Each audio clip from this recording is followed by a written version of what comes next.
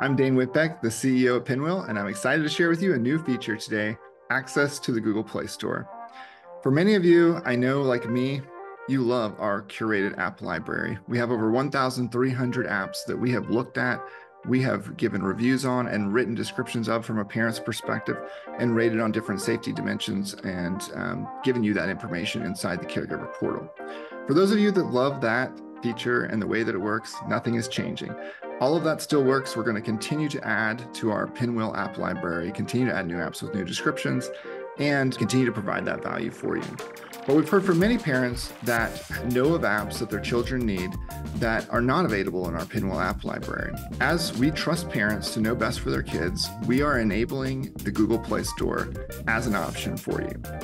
You can use this in one of two ways. First, you can enable the Google Play Store. You can download an app or two that you know of that you want on the Pinwheel phone and manage that app through our mode schedules and time limits like any other app. The second way, if your child is mature and ready for it, is you can leave the Google Play Store on and allow them to peruse the apps and download and install what they'd like. Those apps will come to your caregiver portal for review, so you can deny them access to those apps and you can keep tabs on what it is that they are downloading.